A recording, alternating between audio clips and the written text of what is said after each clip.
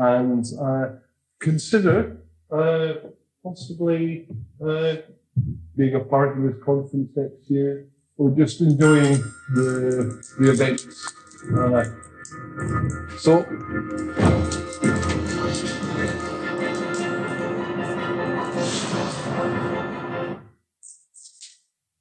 Yeah. So, without any further does anybody have any questions? Yes. Aren't you taking the existence of the United States for granted? I may well be. I've never been there. Yeah. So how do you know it's there? Well, I'm not really convinced that it exists. Yeah. What's wrong with my point? You don't.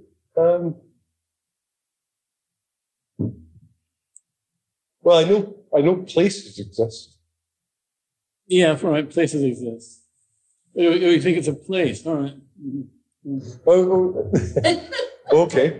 Well, in my mind, it's two words that I associate with a geographical landmass across an ocean.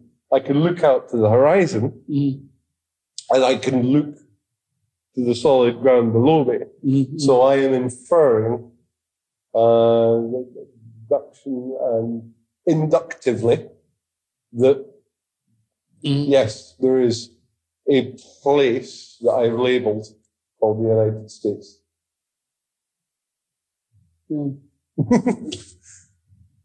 What am I missing? Well, I don't know. The people in what is referred to as the United States tend to rubbish dialectical thought, and they want to say that contradictions don't exist, and yet on every dollar it says ex pluribus unum. So it doesn't exist. Out of it comes one. It's a process. It can't be just a place. It must be a process. And if it's a process, its existence is a more touchy, a more difficult one to kind of pin down out of. It only exists when it does things that it considers to be United Statish, so to speak. Yeah? When it does other things, it's abnegating itself. One could possibly say that it's doing quite a good job of that at the moment, actually. So, in a certain sense, it is coming out. One is emerging, not necessarily one that we want to say, yes, that's great. It's not an achievement that we want to celebrate necessarily. But it's, one could maybe say that it should be doing other things instead. I mean, this education thing, it shouldn't do that too eagerly, for example. So anyway, so I managed to argue the argument, the thing round to begin to celebrate your point. So what are we saying?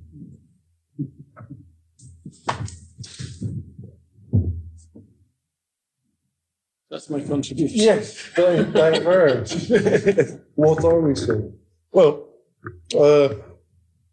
tonight, we're definitely looking forward to what you're saying about mutual recognition. Right. So.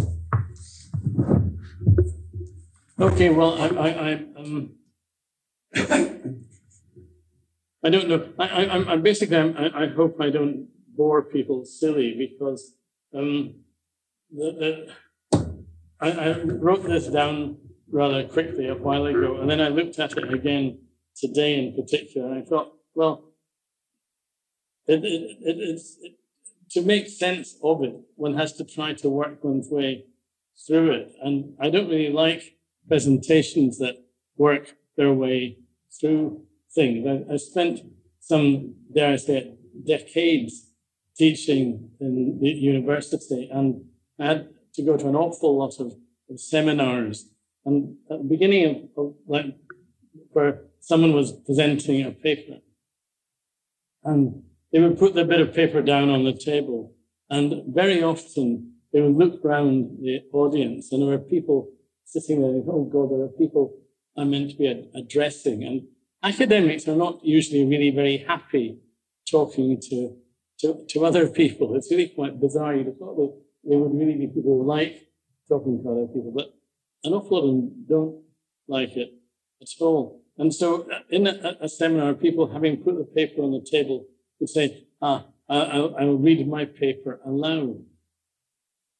And my spirits would just sink at that point, because the tone of voice of somebody reading aloud gets into a kind of monochrome, and it becomes intensely boring. I mean, when somebody says, I'm going to read this paper aloud, you know, and you sort of sit quietly because they're going to have to, they're a bit embarrassed about having to talk to people in the first place. But then, and they start off saying this, and then they sort of chortle a bit, because there was a bit they remember it was meant to be a kind of joke when they wrote it down, but it's not really funny, but and everybody's already lost the line already. What's going on? So I hope that doesn't happen to me tonight.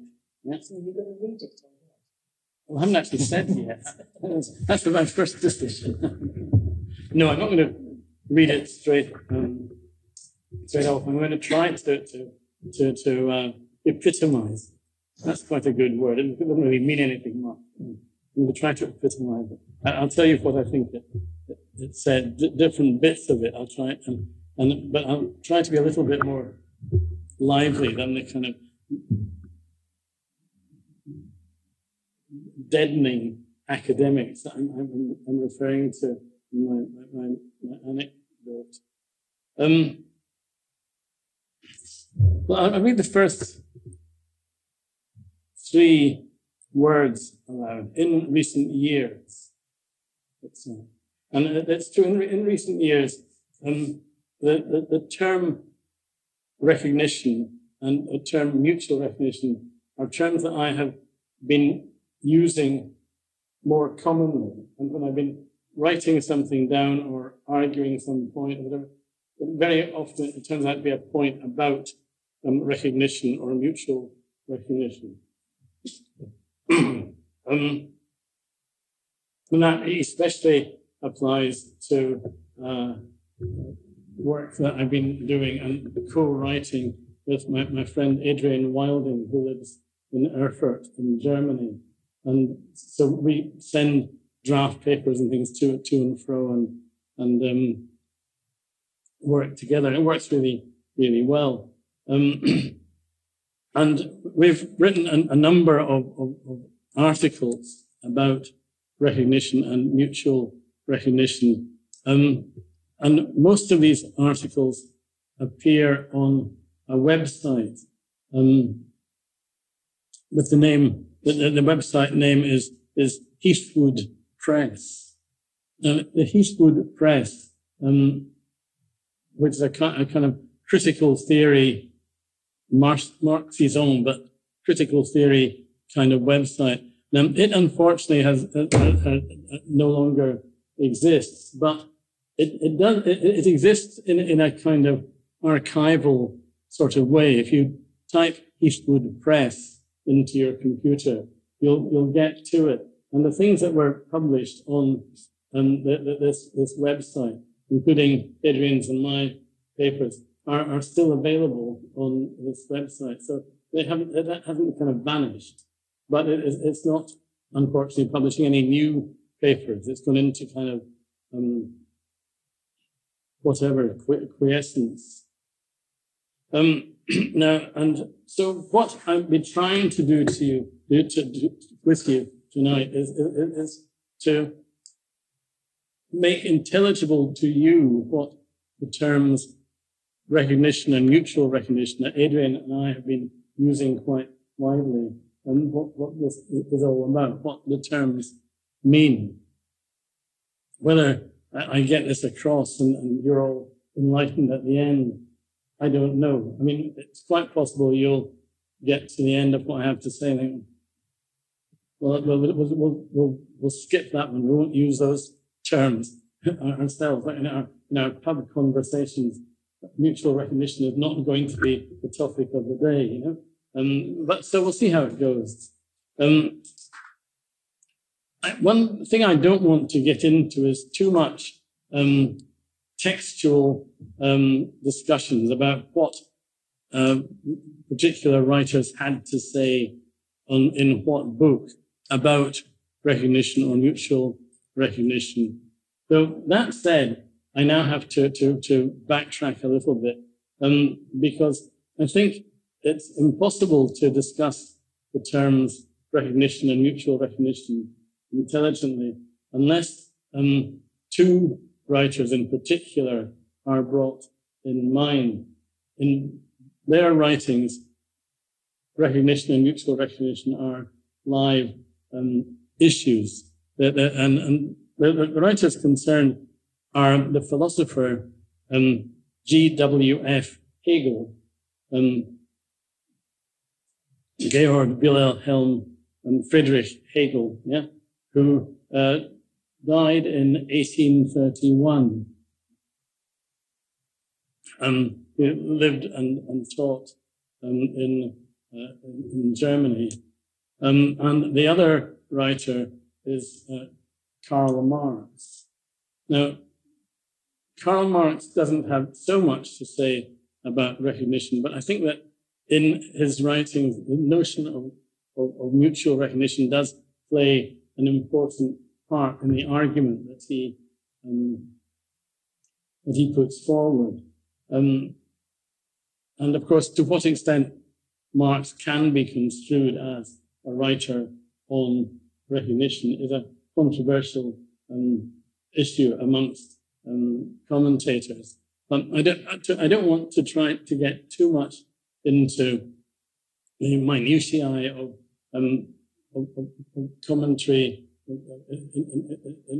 interpretation of particular passages. I can't skip that altogether because Hegel and Marx are so central to things I do want to say. So I'm apologizing in advance, right? But there we are.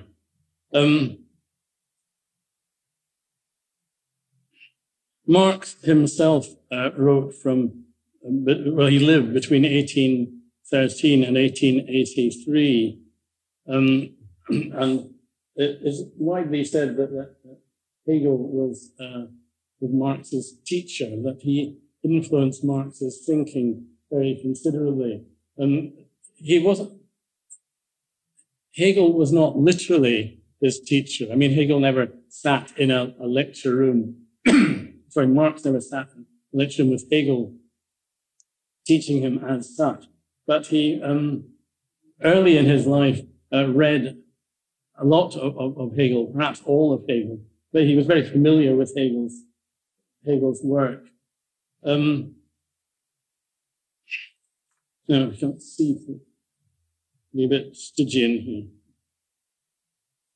I'm not going to try and have glasses. That would improve the situation wonderfully.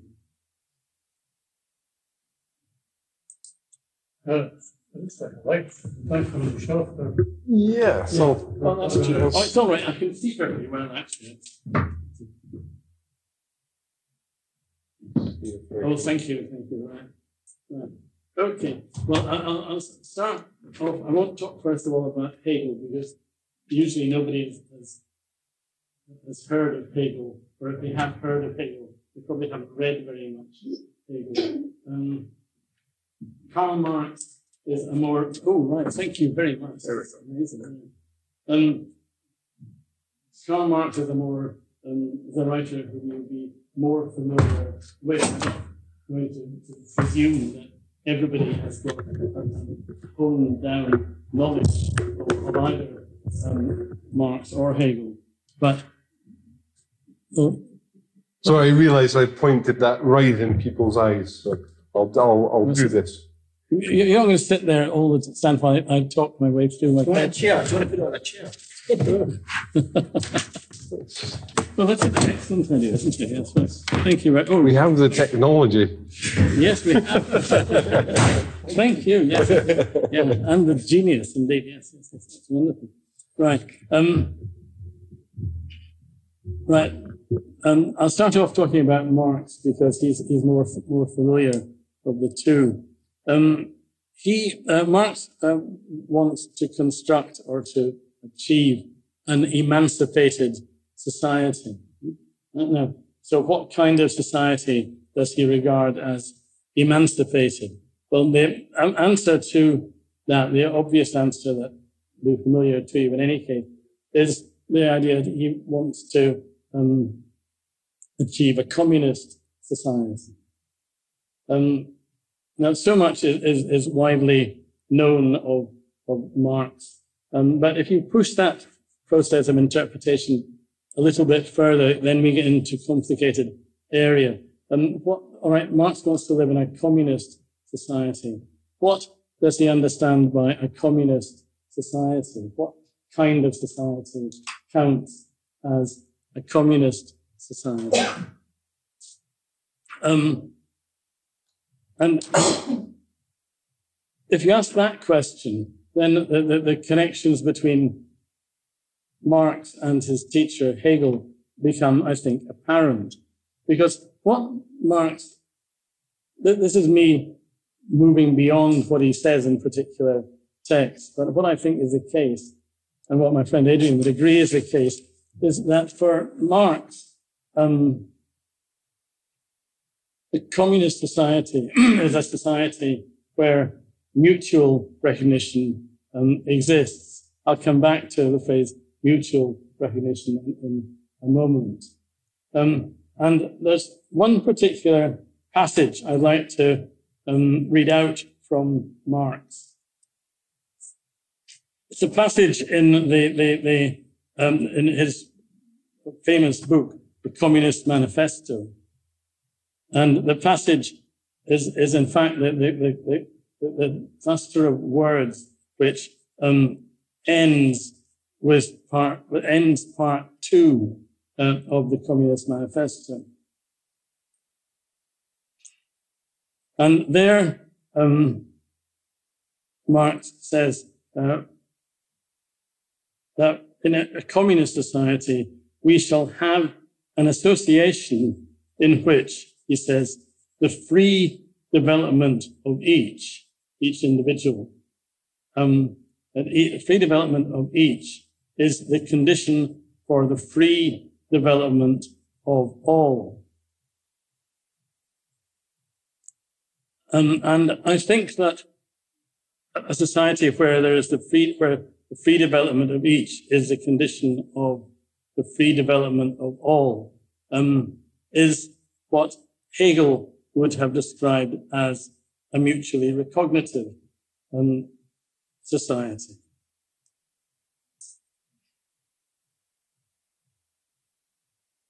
Passage is important because it indicates how, in general terms, Marx sees emancipation. The passage is important because it shows what Marx derives from Hegel. Basically, there's the same conception of what an emancipated society is. A society where mutual recognition obtained. I'll come on to what he means by mutual recognition in just a moment. But the basic thing that I think Marx wants to say is that the chief obstacle to a mutually cognitive society is lies in private property and indeed public property as well. The notion of property is the problem, yeah, and Marx spends decades of his life trying to anatomize the notion of property. What does property mean, and what form does property take. And in most recent centuries, the form of property is capitalist private property, according to Marx. So Marx writes about property not because he thinks that property is especially important or especially admirable, but he talks about property so much because that's the chief obstacle to the kind of emancipated society that he wants to bring about. Okay, so under the subtitle of his main book, Capital, the subtitle of Capital, Volume 1, is a critique of political economy. So it's a critique of a theory that takes private property, capitalist private property, as its basis. So Marx wants to take us beyond the limitation that property and private property involves. And that's all I'm really going to say about the relation between Marx and Hegel. This evening, you will no doubt be delighted to know.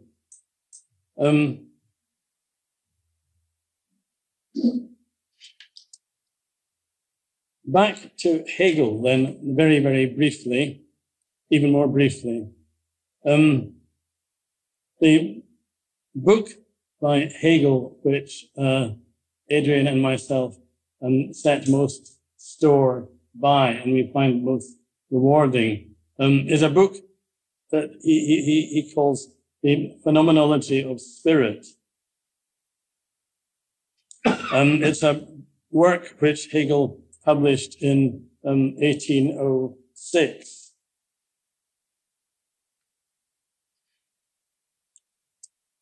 And I mention this book here because, and also give it its date, because Hegel's writings changed significantly over time. I think it would be, if I'm going to put this very schematically, this would be true to say, roughly speaking, that there's an early or earlier Hegel, and the phenomenology of spirit is an example of this earlier Hegel. And then there's a later Hegel, an example of the later Hegel being his philosophy of right, a book called The Philosophy of Right, which he published in 1821. And what's going on in Hegel's life, really, is that when he was a young man, he was a student, the French Revolution took place, and Hegel was a passionate adherent of the French Revolution. And in his earlier writings, ideas deriving from or linked to the French Revolution were very important. In his later writings, he becomes more, more conservative,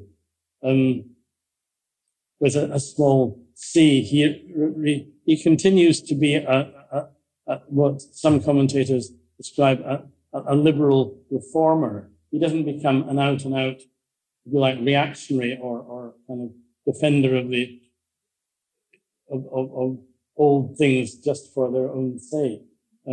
But the kind of revolutionary elan, evaporates in his work, and he's a more cautious and more,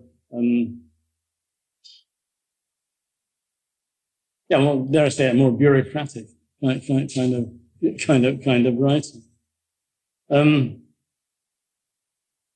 Now, the other thing I wrote down, which is undeniably true, is that Hegel's phenomenology of spirit, is a lengthy book, a lengthy and notoriously a very difficult book.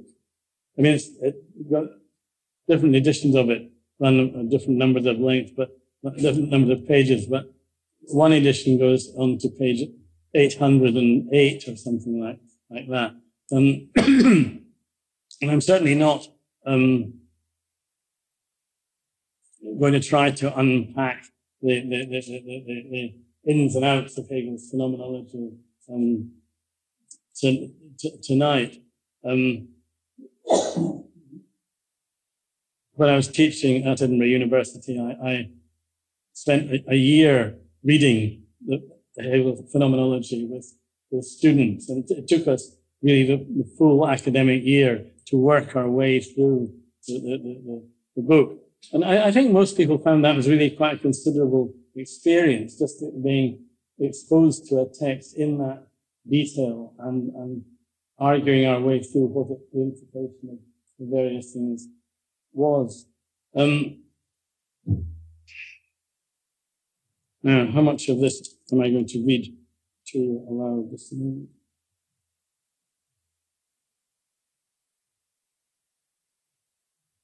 Yeah, I think what I want to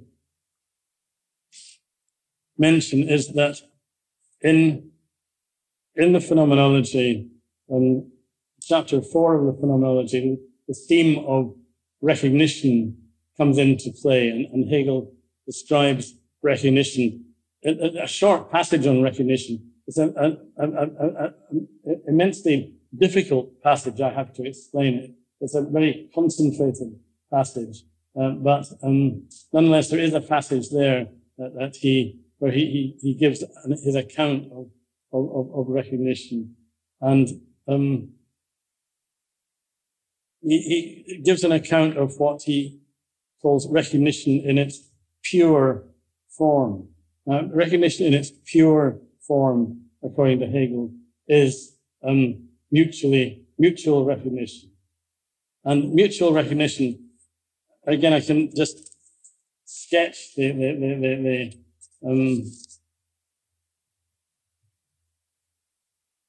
idea. I think the best thing to think about in the mutual recognition is the idea of, think simply of a conversation. Now, at the moment, we're not really having a conversation. You are being polite and listening to what I have to say, but then when at some point a discussion might break out, and a to and fro of argumentation may take place. And it's this to and fro pattern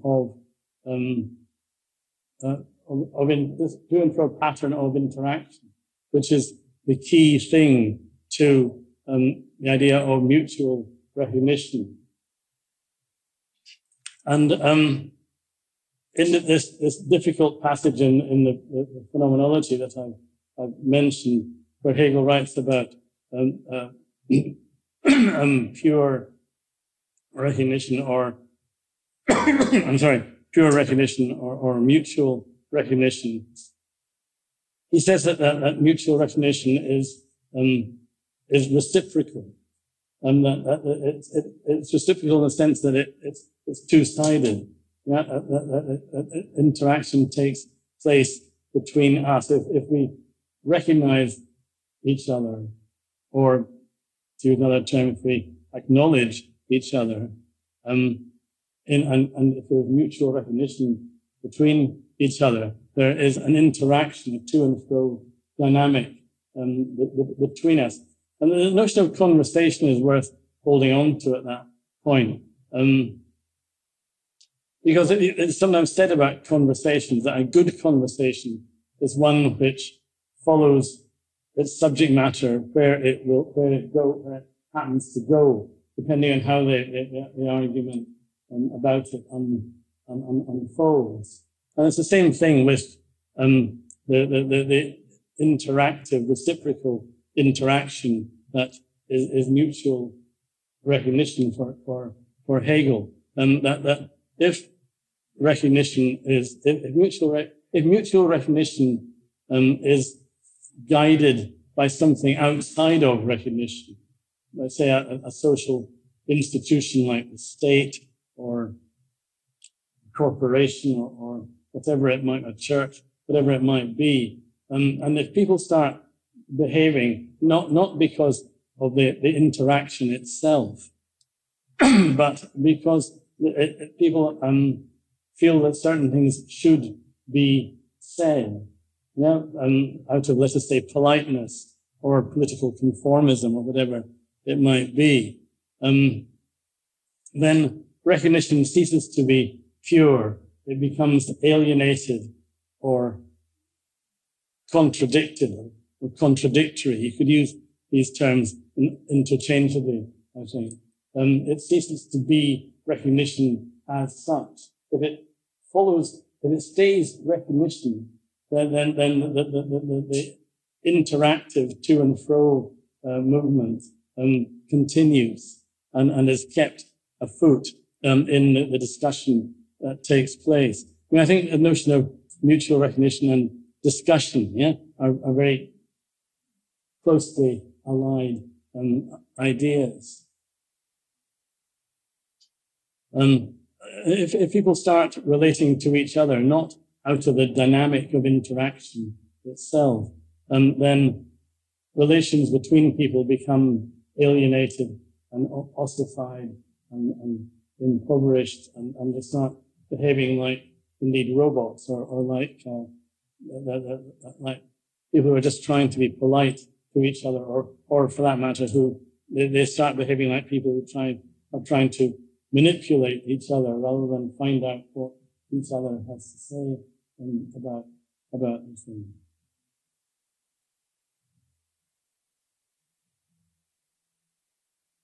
And in Hegel's phenomenology of spirit has quite a lot to say about the course of history. He's thinking of European history. And in the view of history that he unpacks, he thinks of history as a sequence of patterns of recognition, yeah, or patterns of interaction. But the different patterns of interaction are different in marked ways. But there's one thing which is common to all the patterns of recognition that he thinks in European history, which is that the recognition concerned is alienated or contradictory or impoverished in one way or another.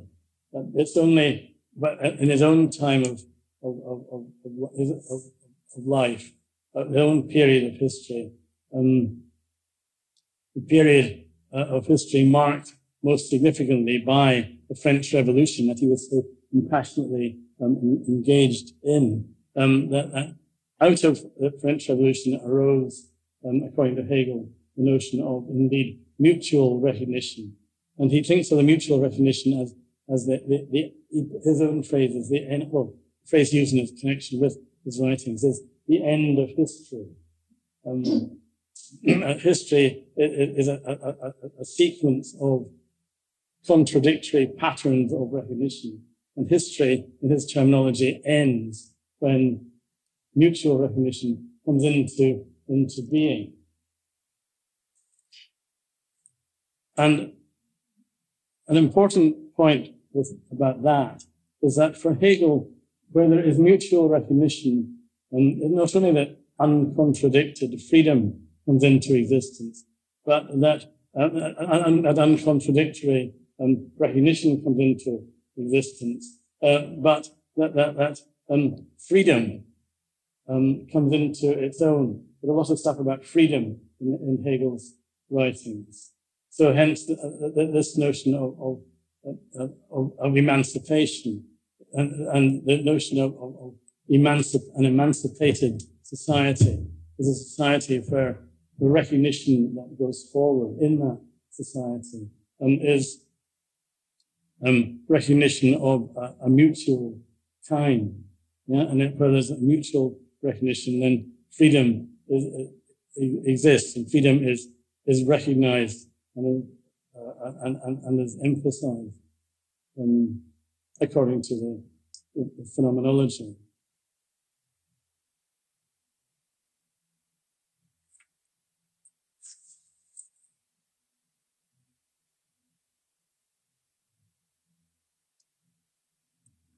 And my suggestion and Adrian's suggestion is that this notion of emancipation as mutual recognition is a notion that you find in Hegel's phenomenology, and it's a notion of emancipation that you also find in Marx. It's communist society is mutually recognitive in Hegel's sense.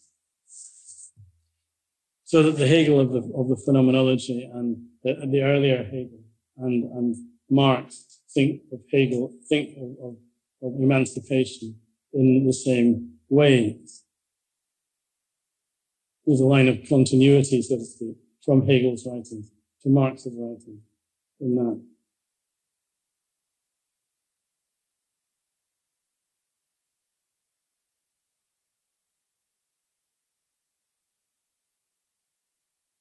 Now, there's the next step in what I want to say is a step that could plunge us in yet further complexities, and I don't really want to get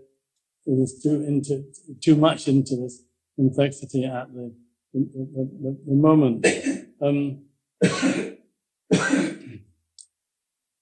The notion of recognition in Hegel's phenomenology, and the notion of recognition that I think underlies Marx's line of argument as well. It's recognition is constitutive. Now, and I suppose I shall have to try to explain what I mean by constitutive, but very briefly. Something is constitutive in my meaning when something comes into being through that. It's a good example of something that's constitutive is a speech act where somebody says, for instance, I promise such and such. I mean, prior to that, nobody is obliged, before anybody says, I promise, the promise didn't exist. Yeah. But when somebody says, I promise, then they're in a different ethical situation. There are obligations upon them to keep the promise that they have made. Yeah. So constitutive action. It's a bit like a performative, what philosophy also sometimes calls a performative action. And the point here, I think, in connection with Hegel, is the relation between recognition or mutual recognition and freedom. The kind of freedom that Hegel has in mind is self-determination. And when there is mutual recognition, that people become self-determining through the reciprocal recognition which obtains, so that when there is a society where there's mutual recognition, but not just a society where people sit separately alongside one another, but that it's in and through other people and interaction with other people that their self-determination, their freedom comes into being. It's almost, if a really stupid example of this. Imagine that a lot of people come into a room touching torches, yeah? And then they shine torches on each other. They illumine each other, yeah? And the interaction of mutual interaction throws into relief the freedom of each and every other individual. Hence the notion, hence the link between the notion of mutual recognition and freedom and self-determination.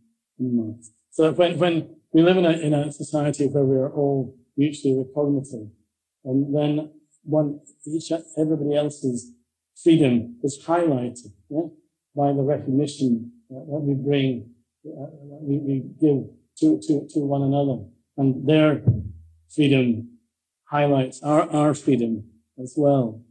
So we're back to the bit by Marx that I quoted earlier on. It's a society where the free development of each is a condition of the free development of all. It's almost a word for word summation of what Hegel claims about mutual recognition. Yeah? So that this image of a communist society that Marx gives in the Communist Manifesto.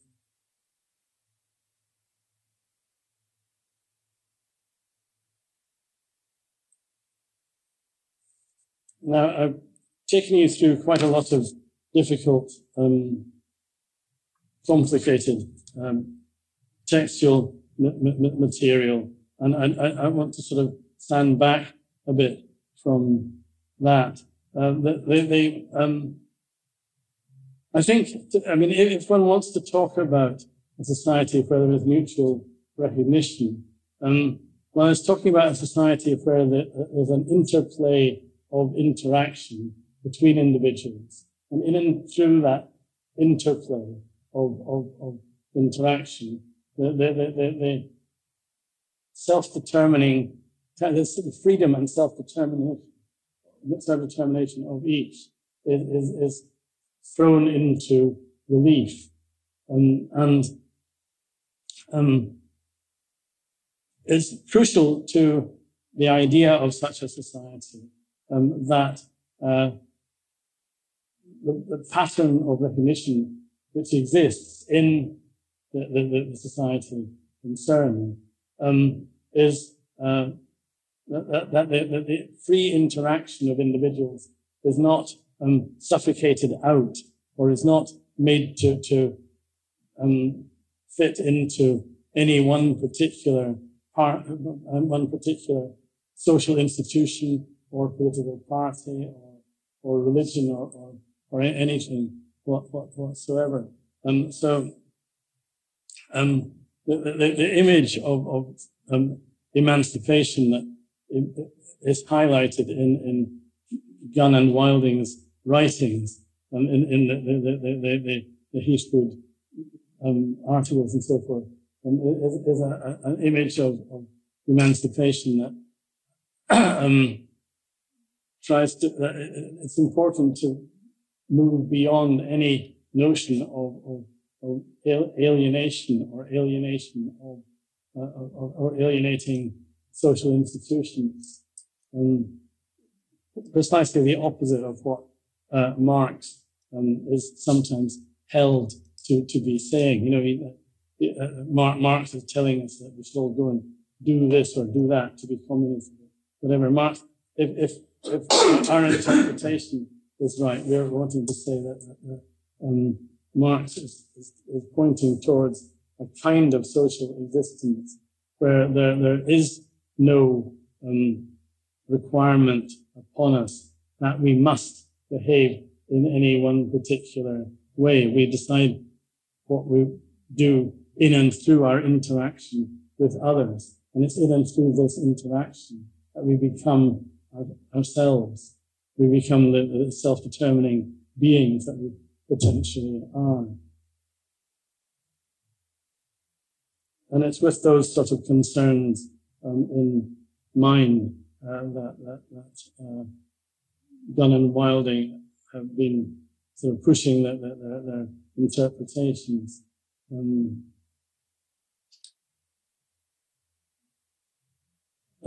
trying to support patterns of forms of political radicalism, which don't tell people what they should do, but let people go and think for themselves about what they reckon they ought to be doing and discuss it. I mean, basically, go and have a discussion is the kind of one imperative. Yeah? So in a certain sense, the Ragged University, is and aims at being an instance of what we consider to be an emancipatory society, very much in the way that Alex has suggested. And there are obviously lots and lots of ways of thinking that are extant in the world today, where people want to sink into themselves and look for like a politics of identity and say, I am a such and such.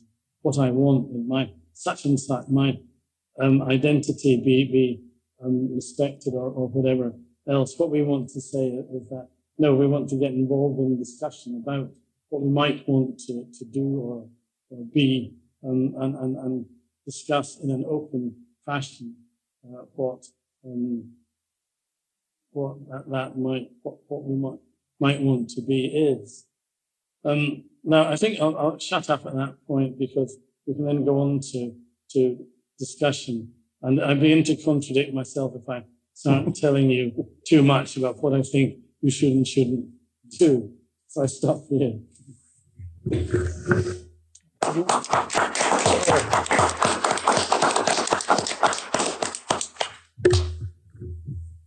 This is like saying thank you for it. Thank you very much. I'm pretty blown away by an really elegant pathway through the anatomy of the ideas. I don't know about anybody else. I'm not very well read on either Marx nor Hegel.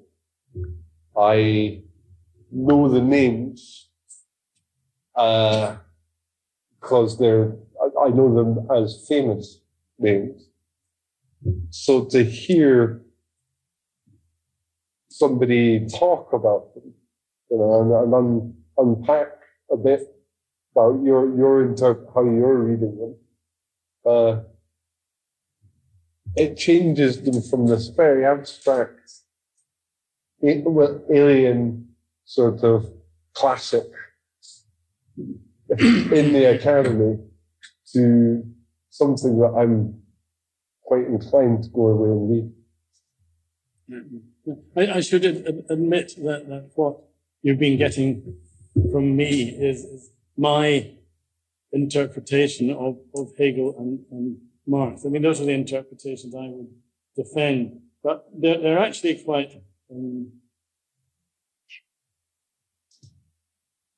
dare I say it, heretical interpretations of both Hegel and Marx. If you want, I could elaborate on that and tell you what the more usual view of Hegel and Marx are. But I mean, I thought that's probably pushing it. I bored you to death probably by telling you my interpretation, and I don't want to bore you to death by telling you what other people's interpretations are, because I mean, you've got the view that I think in any case. So why should I be sitting and getting somebody else along to tell them about it? And there's a lot of people who favor the orthodox interpretations. And it's amazing how academic life, which you'd have thought the interpretation of somebody like Hegel would be a most remote and kind of, people will say, well, maybe, But in fact, it's a viciously fought line of thought. And I could tell you, if you try to publish something that says something more like what Gunn and Wilding have to say, it's pretty difficult. People don't want to know about it. That's because we're right, of course, and they're wrong. Is it actually true that when, towards the end of his life, Karl Marx was asked, do you believe in Marxism? Do you still believe in Marxism? Or what do you think of Marxism? He said, all I know is that I don't believe in Marxism. Or something, I don't know whether it's an apocryphal. I, for one, I'm not a Marxist or something like that. Yeah. I'm not aware of him actually having said that. I mean, I read one or two rather good biographies of Marx. So, I mean, I think I would have come across that. I mean, what Marx does say at some point is that someone towards the end of his life says, I mean, why? I think your completed work, your complete works should be published. And his response to that was, my complete works, I still have to write them. In other words, he was kind of ongoing rethinking his ideas as he went. I think that is true. I'm quoting from David McClelland's biography of Marx, which is actually extremely good. But I don't think the famous bit about him not being a Marxist, I don't think he said that. He could have said it because what was going on at the end of his life was that the German Social Democratic Party was on the rise, and it had adopted a kind of, if you like, simplified version of Marx's theory, and he took a dim view of what the German Social Democrats had to say. You know, so I mean, it would have fitted. I mean, if he did say that doesn't turn over my reading or my understanding of him.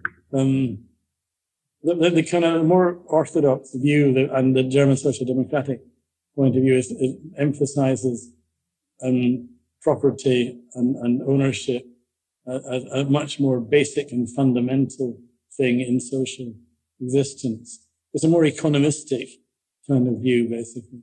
And that, I think, was and he didn't think terribly highly of those interpretations of his writings. But I mean, basically, he wanted to get on and finish off writing his enormously unfinished oeuvre, basically.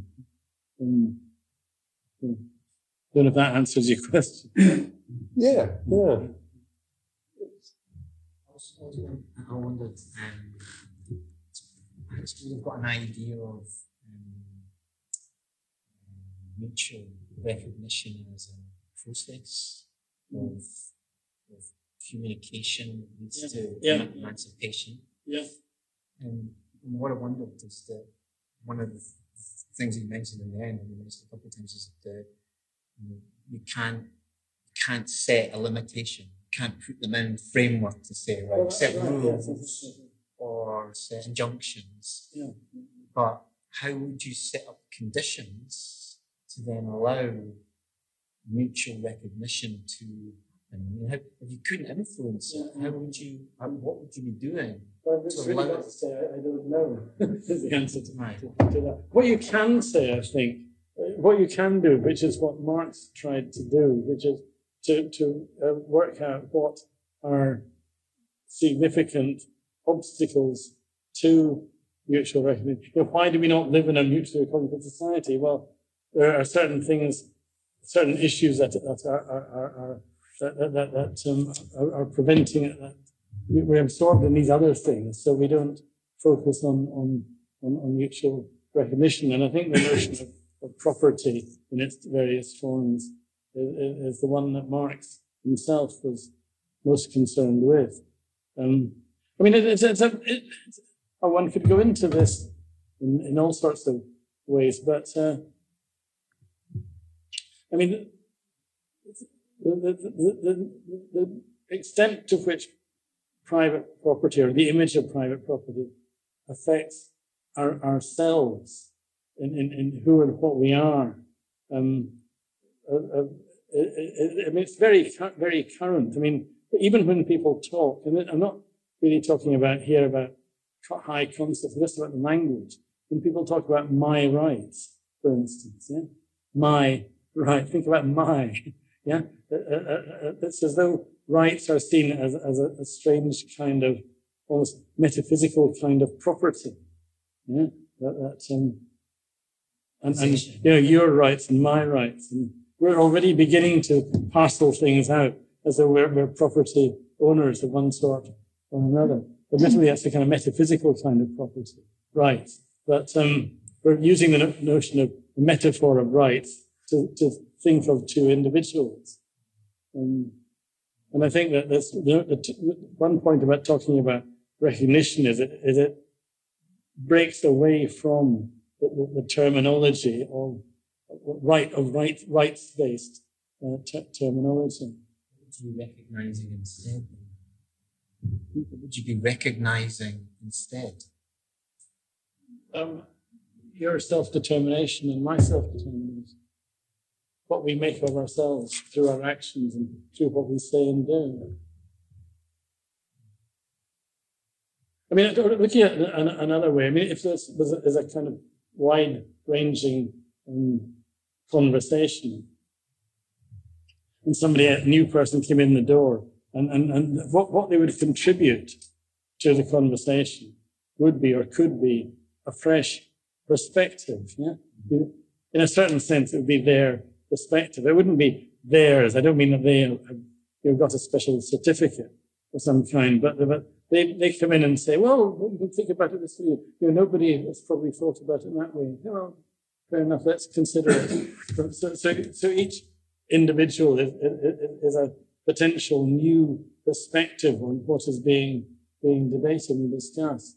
I mean, I think that suggests as though it can get very relativistic, as though everybody comes in and gives a different kind of view. But actually, I think of it anyhow more as indeed a discussion. Like you raised the question of what is it that different people bring in, for instance, and I hadn't really thought of that until I was responding to something that you said. So I think it's possible to have discussions that cross the boundaries of perspectives, if you see what I mean. I don't mean there's one absolutely true perspective either, but you're not completely at sea. You don't just have to say, oh, well, right, that's what you have to say. I mean, sometimes people do that in conversations, of course. They say, well, everybody's got their own view. A bit of a kind of a sort of hippie kind of laid back kind of thing. I don't think one necessarily has to go that far, but the discussion has to be a genuine discussion. It's got to involve trying to see the world from the other person's point of view and see what it say. Well, yeah, but that makes a bit of sense. But what about this other point that I've just thought? So mutual recognition is a kind of open. I think is a sort of open-ended process. If it stops altogether, then I think that probably mutual recognition vanishes. If we're just sitting here and we can't think of anything else to say to or amongst ourselves, and that's it. I think that's when the Ragged University meeting comes to an end. So right, folks, off we go. I think that's looking at it as in a pessimistic fashion. It could happen, but most likely what will happen is that somebody else will walk in the door and bring in a new perspective. And say, well, what about this and that? You say, oh, don't know about that.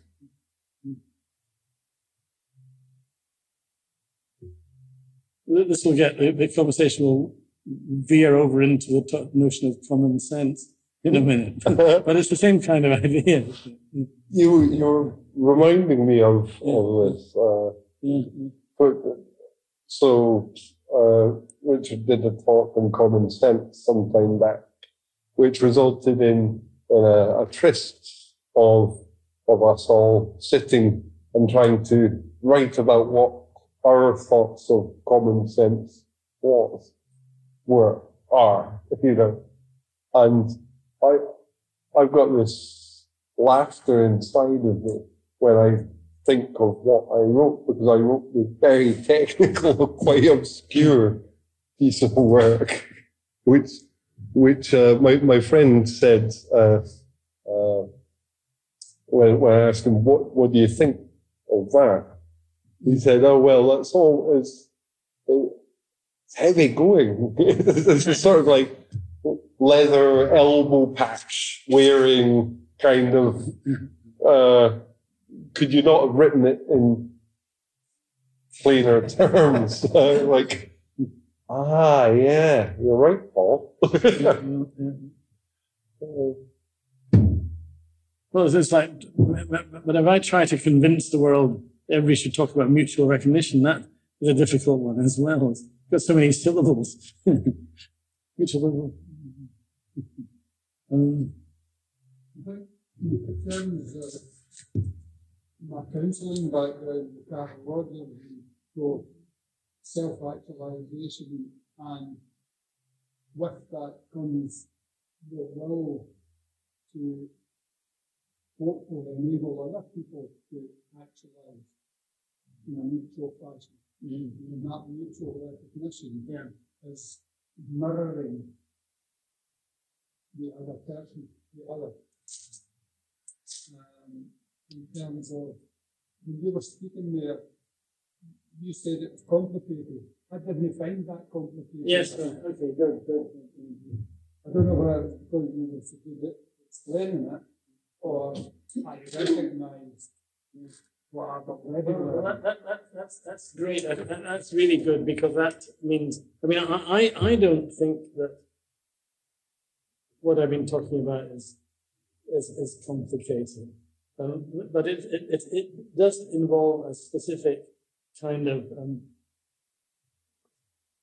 not quite sure what the word should be, but it involves seeing a picture and the way it comes together. If you see it, it's pretty obvious. But if you don't see it, it's incredibly complicated. And if the only thing that you do with it is you try to interpret Hegel writing about it in the phenomenology, but under what conditions should recognition be said as to be reciprocal for them? What's he on about? That can be a difficult and complicated thing to try to decode. Maybe it's just I have a feeling it's probably for Hegel the same thing as when I've got the same problem here, that he's got a picture in his mind, and he's pushing out all these words. That's overcomplicated. Yes, and it makes it sound more complicated than it is. I think once you've got it, then it all becomes Isn't that beautiful? Okay, so that's one way of saying it. But you're bringing a Rogerian perspective. You're bringing a whole different set of assumptions, understanding, and that could be simply placing that on how you're describing it. Do you know what I mean? But it's coming from a different. When you mentioned Rogers to me, I think about the relationship. It was very much about that relationship and self-actualizations. It's the relationship between the therapist and the client, isn't it? To allow that actualization. But it's a different kind of thing from Hegel. Just as another example, why not mutual understanding? Why not mutual respect? Why mutual recognition?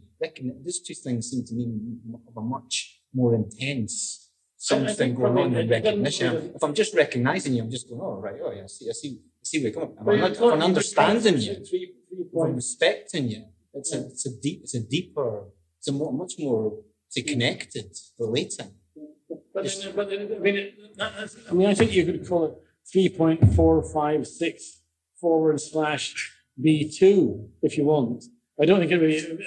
No, the label is an important thing.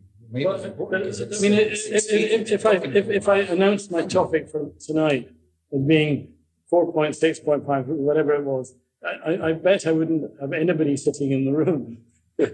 Really, whereas mutual recognition has got a little bit of a kind of resonance of some. Okay, so it has that, yeah.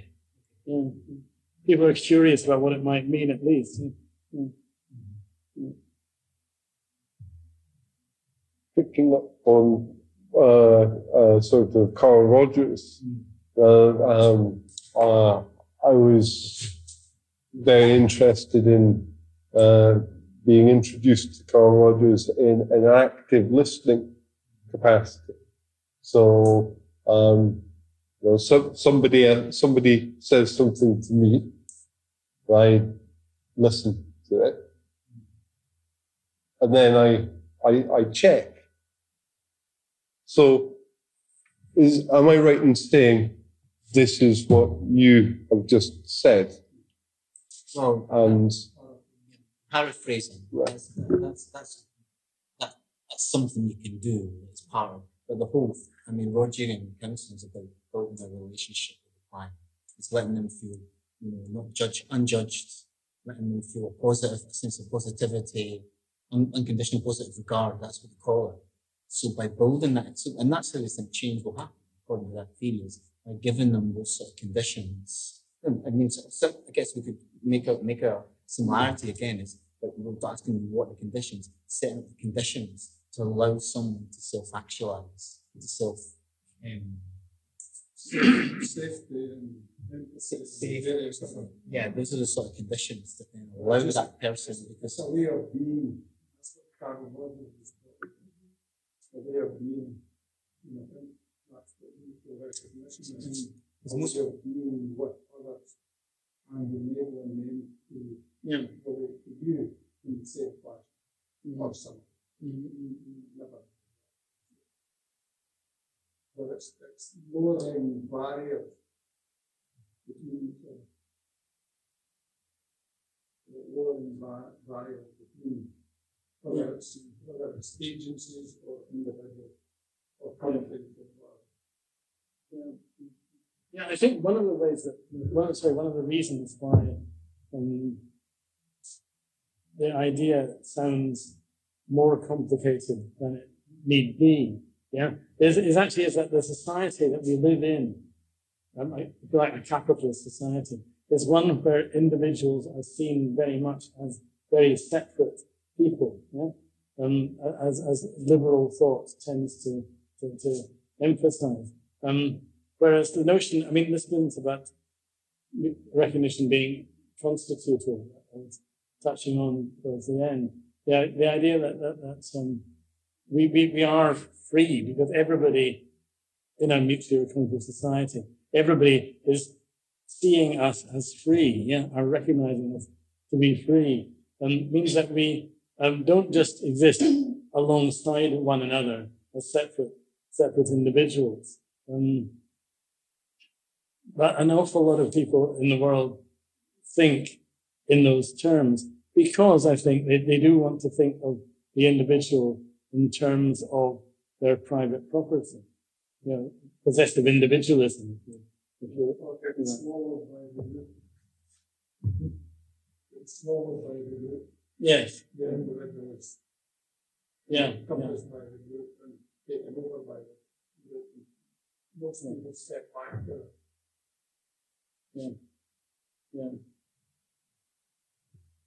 Yes. I mean, I know that various someone teaching a liberal political theory at Edinburgh University, for example. I mean, if I said something about the importance of what do we think about? Someone would say, what we? Who's this we? Yeah, where is it? And the we is usually thought of as existing in relation to some social institution that, which in fact inhibits mutual recognition, and that we are, I don't know, the members of the Catholic Church or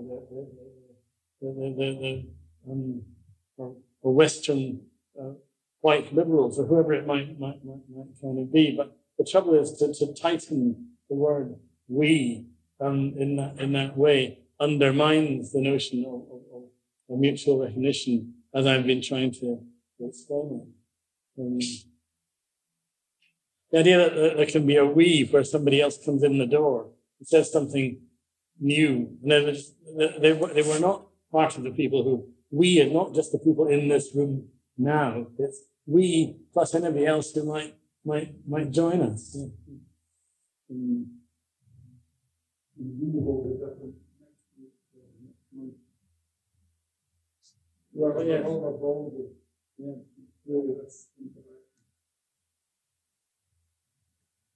that kind of helps. I think it's a good. It's like that. What's mentioned on that really brilliant. It's like this. The talk earlier is the idea when groups get together. There's always more than the sum of their parts. Yeah. There's always more is created from it. Yeah. And I train with people who are all of different experiences. So many of the trainings I go like, it's so enriching when you've got people of different, rather than the sort of how in schools it's age, how it's how people are put together, but there can be so many amazing things that can happen. People can create in different ways in that situation. It can happen in groups and share. I mean, there are, of course, political ways of developing that line of thought. I think it was actually the anarchist Noam Chomsky who he was talking to some group of people in a university, and he was talking about we. He was using the word we from time to time,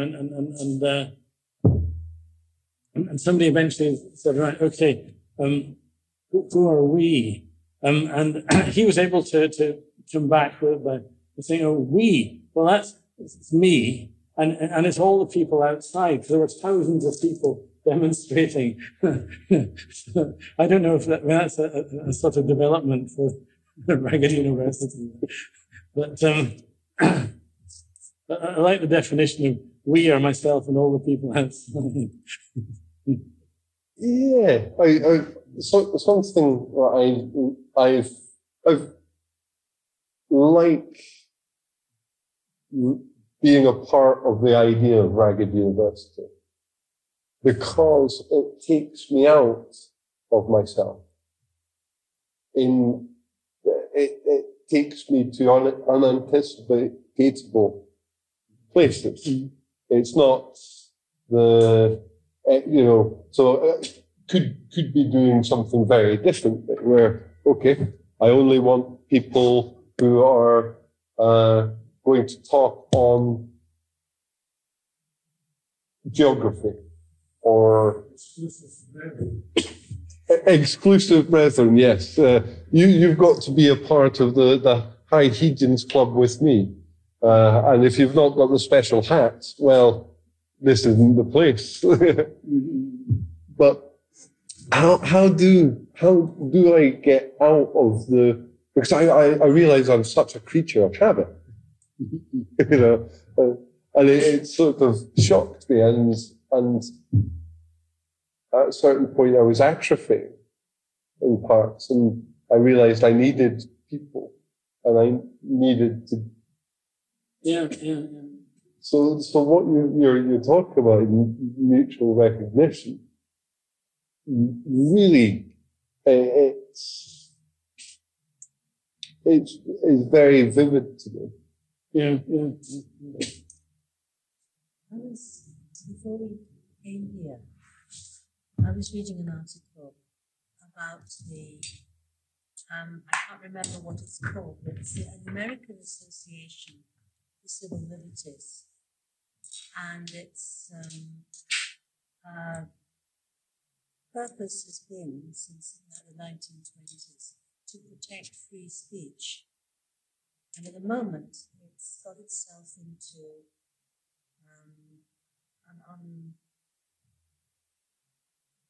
an impossible line because of the rise of the alt-right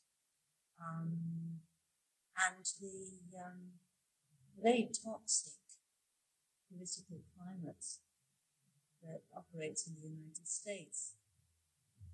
And to the extent that while the official line is that we should, that the things said by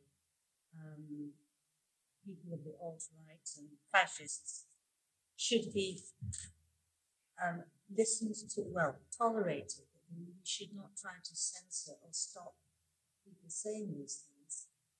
There are members of the association saying, basically, we're being asked to quietly condone and put up with racism, misogyny, where does mutual recognition operate in a situation like that, where sometimes it can be impossible to have a conversation? Well, I think you've already answered the question. I mean, well, yeah.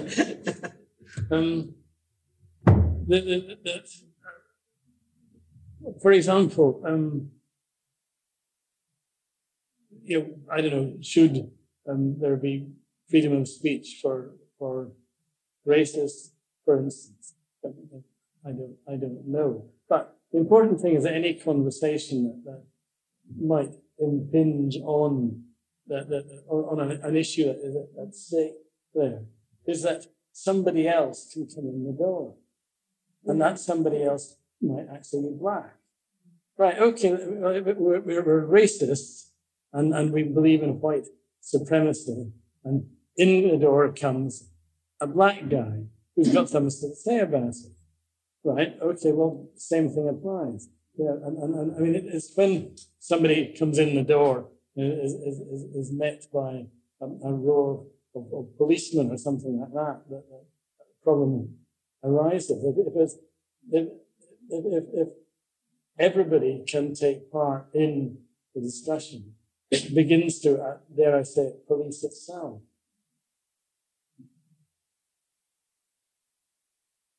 I'd like to think so. I mean, the thing, I mean, if there's a colour bar halfway down the room, and so he's allowed to get in, so you hear what we say, but he's not allowed to take part in the discussion. I'm just thinking about, the idea of, not putting any rules or regulations into, but we have to operate in a sense of rules, in a sense of guidelines, in a sense of right and wrong. We all have our own ethical. So sitting here, I know that when you speak, I stop. We might not have to declare. When we come to Rugby University, we don't have to declare what's in and what's out. Just certain things when we're sitting around here, we know instinctively. We have cultural similarities. We've all lived in a similar culture. We know how general discussions or debate like this. So we're all nested in these kind of rules that are all part of the culture, part of families, the school system, all of that. So that's all going to be existing. So what happens to that, or where does that fit into this theory? Yeah, I don't think it, I don't know.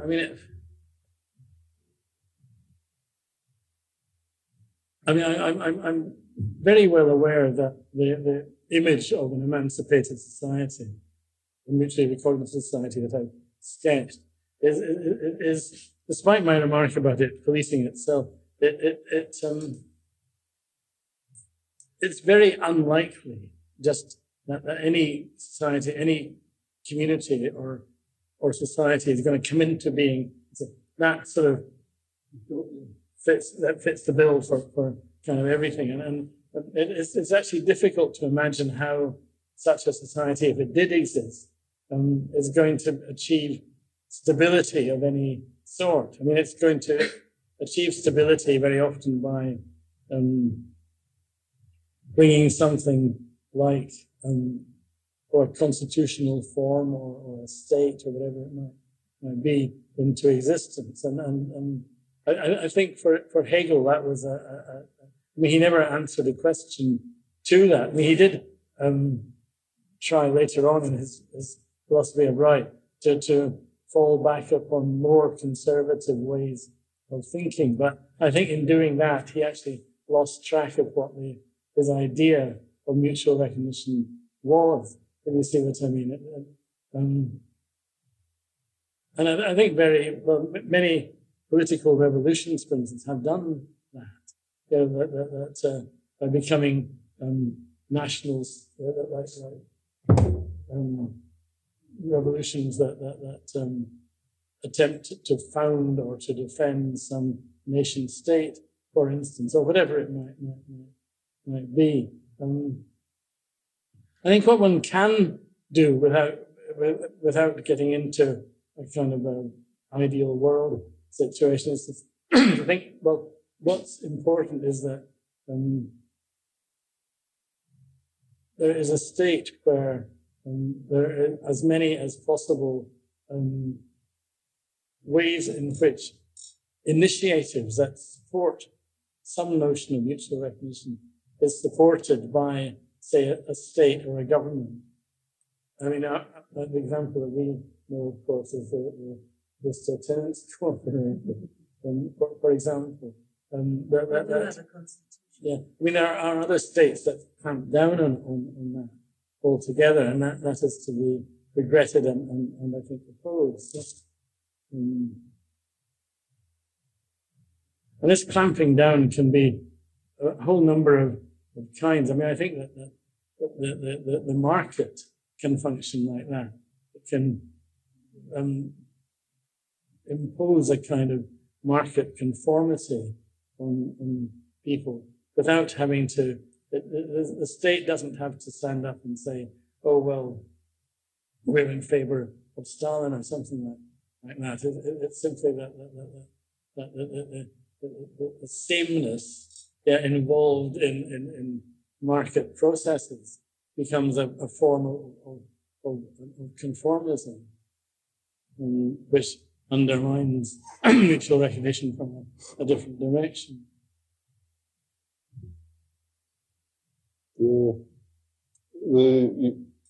Where you introduced the phrase "the end of history" was really interesting, because at one point my head just went, "Oh, I think I get that," when you phrased it like that.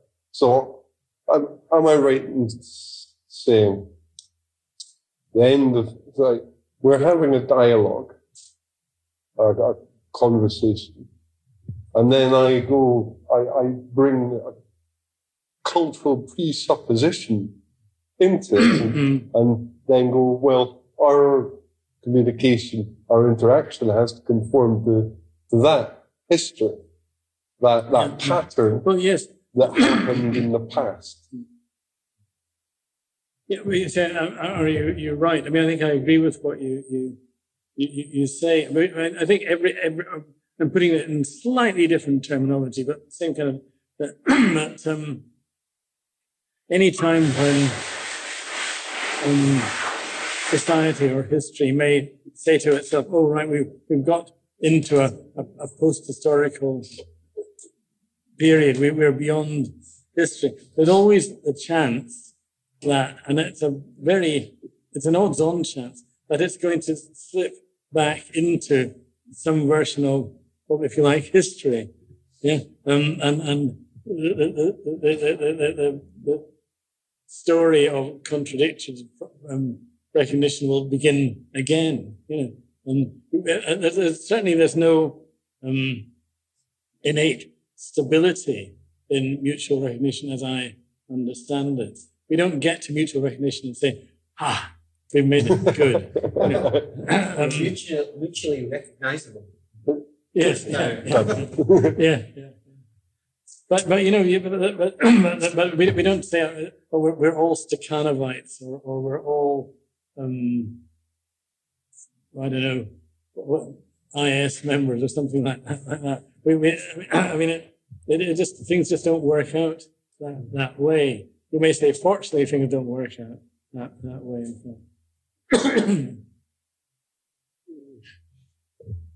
It all makes a lot of sense to the stuff that I've been reading about dehumanization as well.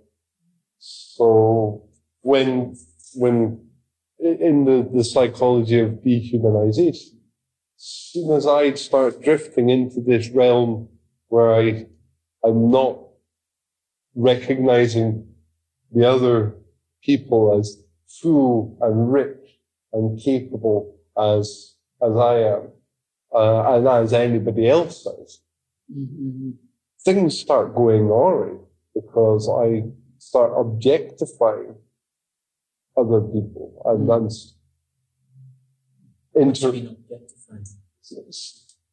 seeing the people as more of an object, and think, or as more as a tool. Okay, I'm talking to you because you're rich. And these instrumental ways of being with people. I'm only going to talk with you because, I don't know, you know Elton John. Yeah. It's not recognizing, oh, wait a minute, you may know Elton John, but who gives a hoot about who your friends are? You're the person in front of me. What do you want to do tonight? Yeah, sure. This is one reason why I can't stand a program on television at the moment. What's it called? Question Time. Well, because so what's the Dimbleby, whatever it's called? Right, that's a question, right? Ask so and so's question, right? Okay, you know, and it's not in fact an interaction at all. It uses the kind of the mode of interaction. These sort of, yes, let's go on to so and so, but you know, that kind of sharing is top-down manipulation, basically. And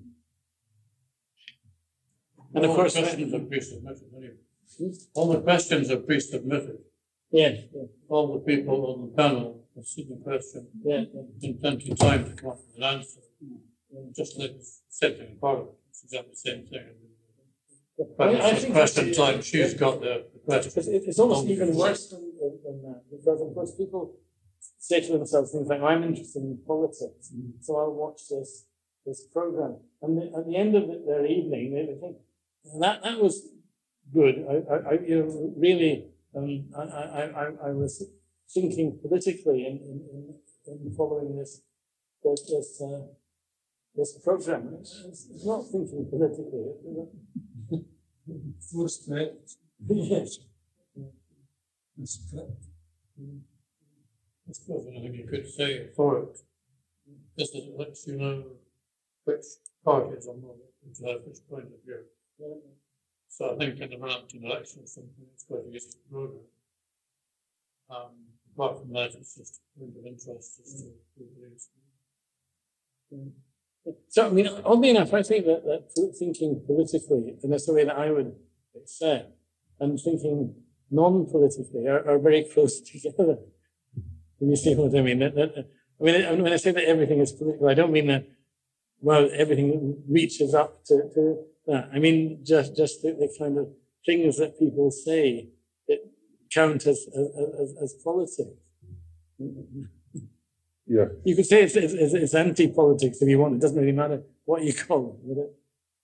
The mutual recognition is a better word, I think. There are these big subjects that sort of are the causes of themselves. Like sort of everything's psychological, because we've all got a psychology that we're operating through. Everything is physical, physics, you know. So is that how you're using the difference between political and non-political? I think so, yes.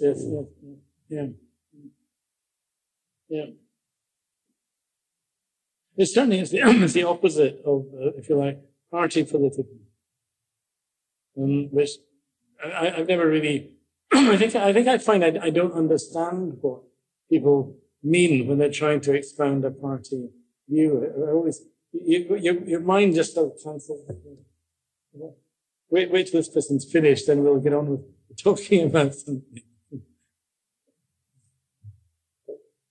So somebody said something that's always stuck with me, and it gave me a much healthier understanding of Christianity, actually.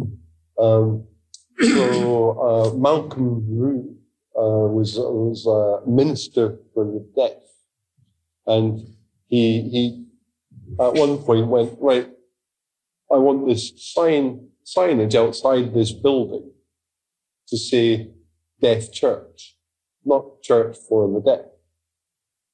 And his central point was, well, the church is the people inside the building. It's not the building. And that sort of led me to think or realize that by talking to each different individual person, I was getting lots of different versions and of what Christianity was to them and how they were doing.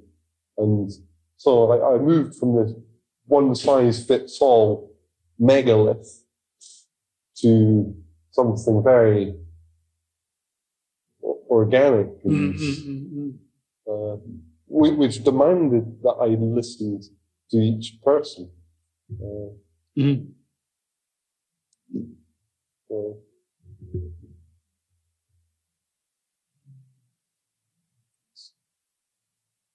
The ladies' toilets. The ladies' toilets are just. Yeah.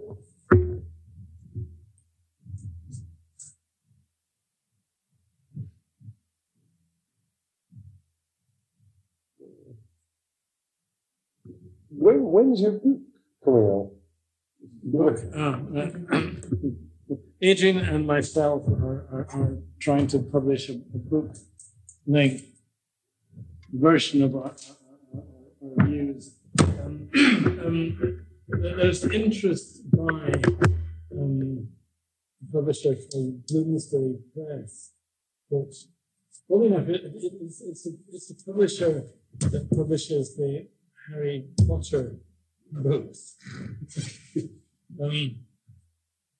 But we haven't yet got a contract from them. I think it's likely that we will get a contract, but we haven't got one yet. So we're still at the kind of early maneuvers of the situation.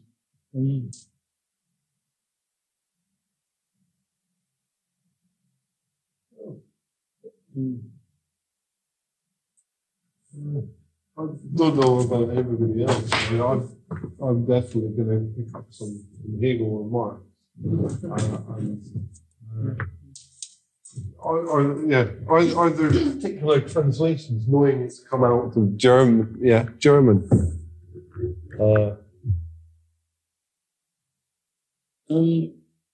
Yes, and to make life even more difficult, there are two recent translations, just very recent translations of the phenomenology of spirit, which cost, if you buy them in a bookshop, apparently cost £90 each.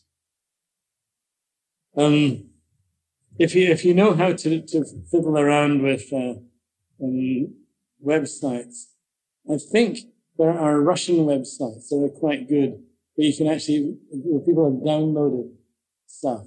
I've uploaded stuff, I should say. And I know that Adrian, for instance, who's really good at doing this, has got these new translations on his computer at home. So you know, I mean, if you like, I could go and find out from him more about. But the translation that I work with most, and we'll probably go on using, is by a guy called Miller, published by Oxford University Press.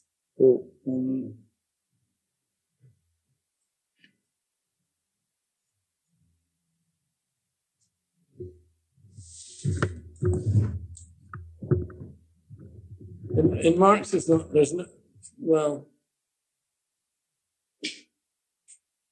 there is a slight complication about the whole thing, which is that Marx and Engels collected works published from the 1970s onwards, which is, if you like, a standard translated version of it,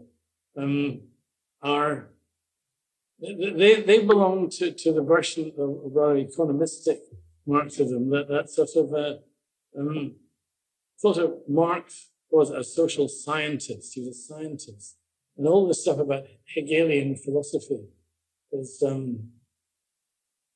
woolly, and it's not, you can't really get much out of that. So stuff, if you read Marx in those translations, it's a bit more, if you like, wooden and solid. A bit more, oddly enough, 19th century and the extent to which Marx was influenced by Hegel is hidden in the translations. Or, of course, you could tackle it in the German if you feel brave. Yeah, that's. Try Russian first. Yeah. I wish I were more than I could speak more than bad English. The thing is that actually, if you want to get it in German, you can go to a translator and ask them, would that be copyrights? Would you be bound by copyright? You could actually go to one of the companies and ask them to translate it for you in English. You could do that. Yeah. I do that in effect with I would imagine so. It wouldn't be a cheap option. No. But that's an option if you're that keen. I in fact do that with Adrian, my friend, because he lives in Germany, and he translates. He teaches in German in various universities in Germany, and his partner is a native German speaker, so that I sit in Edinburgh, and if I what about that bit of this, and then consult with Adrian. His German is usually good enough to pick up on issues. Sometimes we turn to his partner, who is not, if you like, a philosopher, but she thinks in German, knows obviously German as we do in Scots or whatever, So yes, if you put two heads together, you can get the best of all bits of it. I wonder, is anybody else peckish? I'm pretty patient. Shall we adjourn to the food? And thank you very much, Richard. Should I then applaud you? Yeah.